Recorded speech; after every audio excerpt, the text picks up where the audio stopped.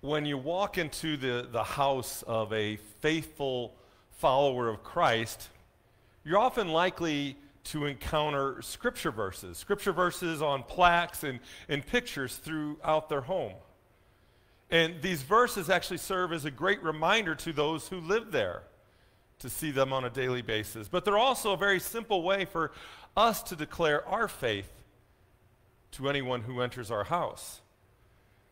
Got a few examples this morning of things that you might find in a house. This first one is one that's right outside the front door of Mary and my house. It says, "As for me and my house, we shall serve the Lord." It's from Joshua 24:15. And we bought this years ago at a blacksmith shop in Silver Dollar City. And the point of it is we want people who come to our front door to know where we stand. Got another one for you here. This is "Be still and know that I am God." It comes from Psalm 46, which we read part of during our call to worship. That passage is up in our master bathroom. It's a good reminder to see that before you go to bed at night, and it's also a great reminder to look at that first thing in the morning. In fact, I should probably get it tattooed on my arm because I need that reminder very often. Here's another one. "Give thanks to the Lord, for he is good." That comes from Psalm 107. Now, this next one you might not be quite as familiar with. It comes from Paul's letter to the church at Canine. It says, "I work hard so my dog can have a better life." Now, if you find the book of Canine and that verse in the Bible in your house, we need to talk. I do promise you, though, this last one is from the Bible. It's a very powerful verse. It's on the wall in the house of one of my dear family members. It says, "All things work together for good to those who love God." And it's from Romans 8:28. Romans 8:28 is actually sandwiched between a whole bunch of other powerful verses in that chapter. Prior to that verse in Romans 8:14 through 17, Paul provides us with assurance. Romans 8:16 and 17 reads, "The Spirit himself bears witness with our spirit that we are children of God, and then if children, then heirs of God and fellow heirs with Christ, provided we suffer with him in order that we may also be glorified with him." What Paul's saying there is if Jesus is your Lord and Savior, you belong to God. No worries. Period. Then after verse 28 in Romans 8:31 to 39, Paul writes some things concerning our preservation. Romans 8:38 and 39 state our being preserved in Christ very, very clearly. He says, "For I am sure that neither death nor life, nor angels, nor rulers, nor things present, nor things to come, nor powers, nor height, nor depth, nor anything else in all of creation will be able to separate us from the love of God in Christ Jesus our Lord." Those are great words. And what they're saying is that nothing that I do, nothing that you do, and there's not anything in all of creation that can separate you from the love of Jesus if you belong to him. Our place with Jesus is preserved. Nothing can spoil it. It can't be taken away. And with that, we might say double period.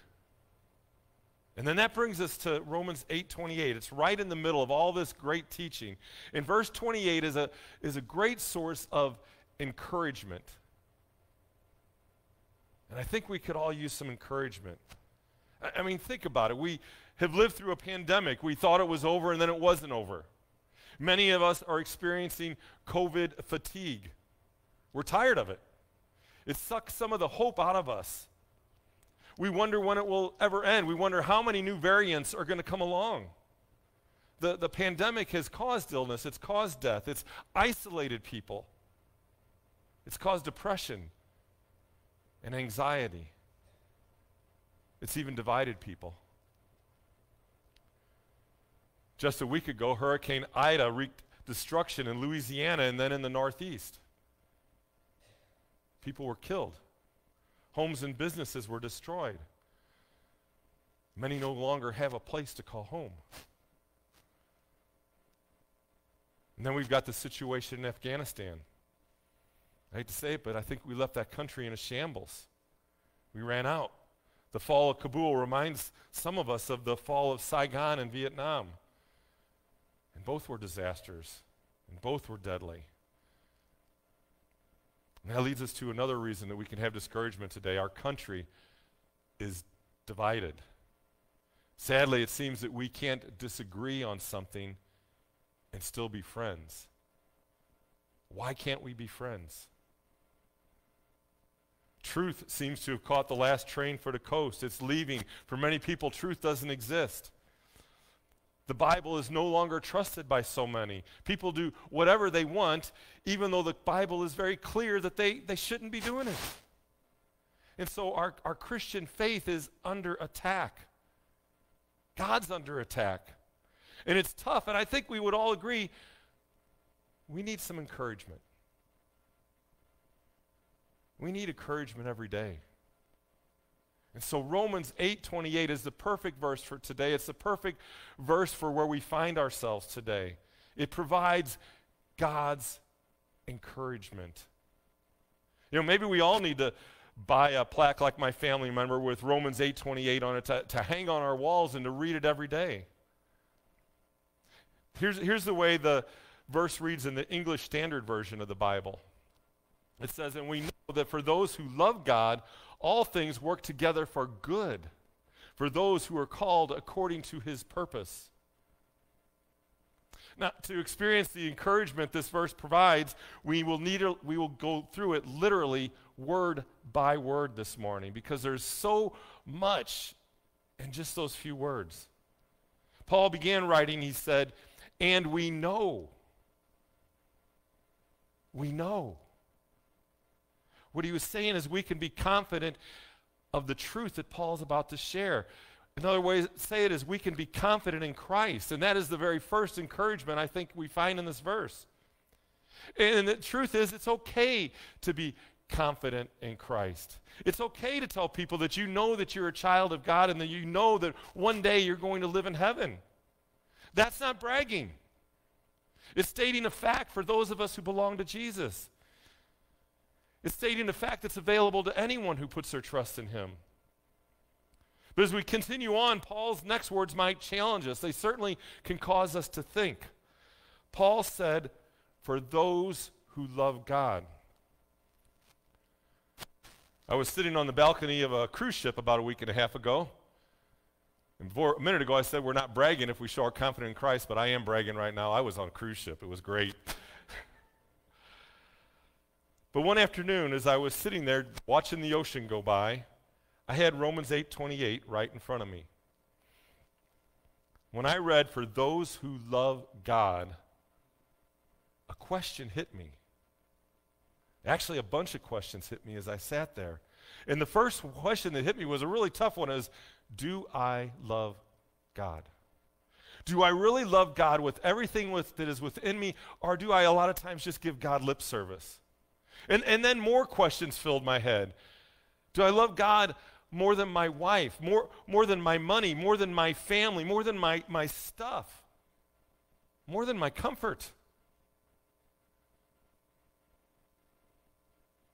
It's easy to love God sitting on the deck of a cruise ship in the middle of the ocean, because life is good, God is good. But what happens when my love for God or your love for God puts you at odds with the practices of our culture? Do we love God when doing so could alienate friends and family? Is my love for God strong enough for me to forgive and to love my enemies? If you think about it, those are tough questions.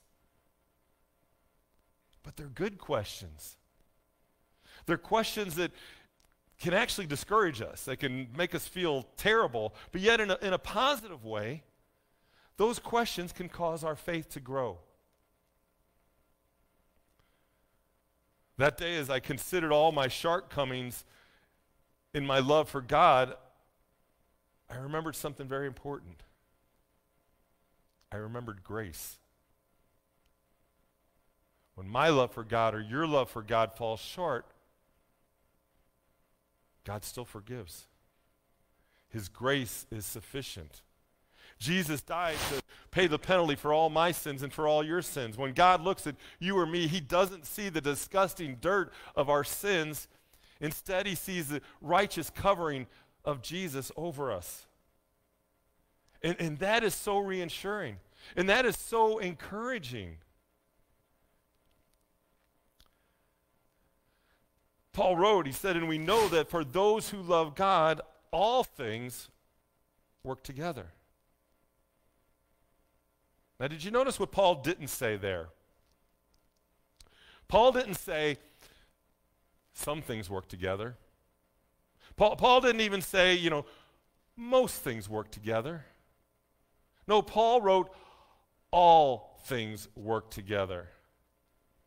And that all things provide the second encouragement of this verse, and that is that God is sovereign. And that simply means that God is in control. He's in control of all things. And that's a truth that we need to focus on. The more we understand the sovereignty of God, the more we understand how he is in control of absolutely everything, the more you and I will experience comfort and peace. We'll be encouraged. Even though the world at times seems to be spinning out of control, it isn't. Now, I'm not saying things are going great, but I am saying that things could be a whole lot worse. As Christians, we know that God is in control and that he loves us and that our future is secure in him. When we were on a tour bus back in Jamaica during our cruise, some guy kept singing the song, you might know it, "Don't Worry, Be Happy." It was popular a long time ago. And by the 20th time he sang it, it was starting to get just a little bit annoying. In fact, the guy sitting behind me was about to ruin that guy's happiness and cause him reason to worry. But of course, you and I, we don't have to worry. We can be happy. We can have joy because we know God is in control. We're blessed. I'm blessed. And one of those many blessings that God has given us is to have people in your life who've got your back. They look out for you. They have your best interests in mind. Of course, my wife, Mary, is number one on that list. She happens to be my biggest fan, my greatest supporter, and my most determined defender. And not only that, she thinks I'm cute, smart, and eloquent. And that just goes to prove that the saying was right when they said love is blind, and I'd also add that it's probably deaf and dumb too. But besides a spouse, many of us have 2 or 3 others in our life who have our back.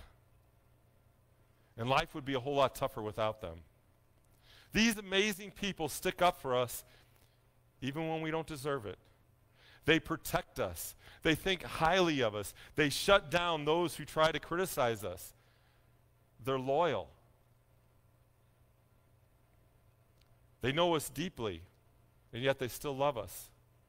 They inspire us to be better people. And they actually challenge us to be more like them. And I'd like to just take a second here, just take a moment to think about who fills that role in your life. Thank them.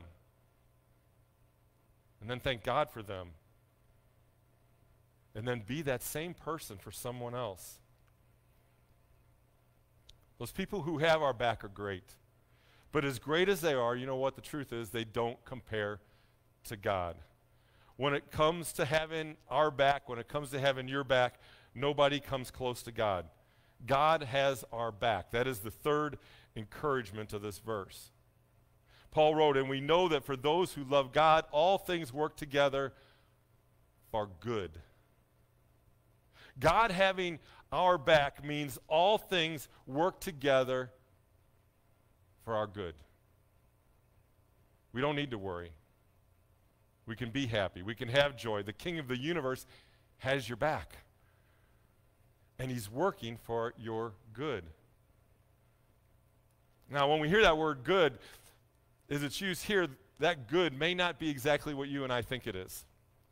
You know, it's easy to think of God working for our good in the kind of the wrong way.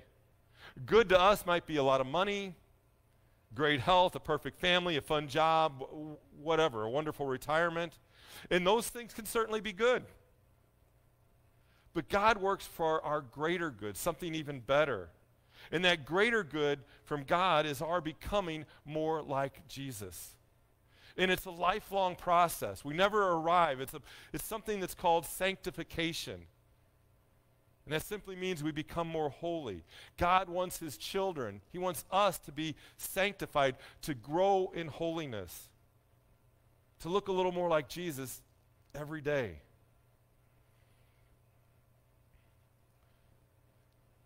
The next words in Romans 8:28 state, "For those who are called," we have been called by God. And that's the fourth encouragement found in this verse. The fact is that we are special. God chose you. He chose me.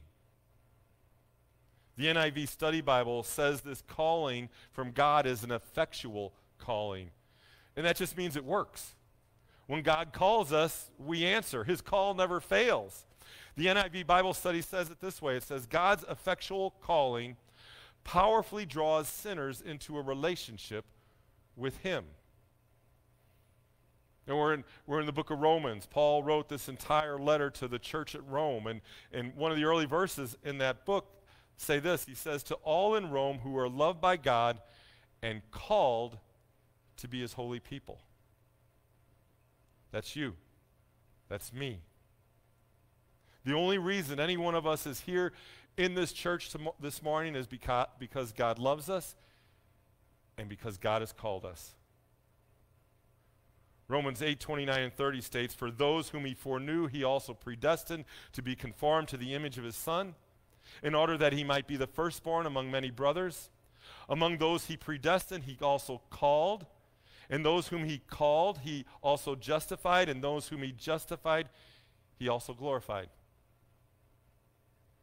In Romans 10:9, it adds our response to God's calling. It says, "If you confess with your mouth that Jesus is Lord and believe that in your heart that God raised him from the dead, you will be saved." God called you. You are special. Don't ever forget it. Please, don't ever forget your value to God. Let's go ahead and read verse 28 one last time, and I want you to pay particular attention to the last words of this verse, and I've got them underlined and highlighted so you can't miss them. Paul said, "And we know that for those who love God, all things work together for good, for those who are called according to his purpose." God called us to save us. He called us to be his children. It's part of his purpose. Remember, we read Romans 8:16 and 17 just a few minutes ago. It says, "The Spirit himself bears witness with our spirit that we are children of God, and if children, then heirs, heirs of God, and fellow heirs with Christ, provided we suffer with him in order that we may also be glorified with him." God's purpose leads to our purpose. And that's the last encouragement that I found in Romans 8:28. See, a life without purpose is a life without meaning. And the encouragement is that our life has a purpose. Your life has purpose. It has meaning. You're here for a reason. And our chief purpose is to glorify God. The New City Catechism answers the question of how you and I glorify God. And it says we glorify God by enjoying him, loving him, trusting him, and obeying his will, commands, and law. Remember what Jesus said? He told us to love God and to love people. If we do those things to the best of our ability, relying on God's strength and support, our life will have meaning. Our life will have purpose. I want to close with a story I read on social media a couple weeks ago.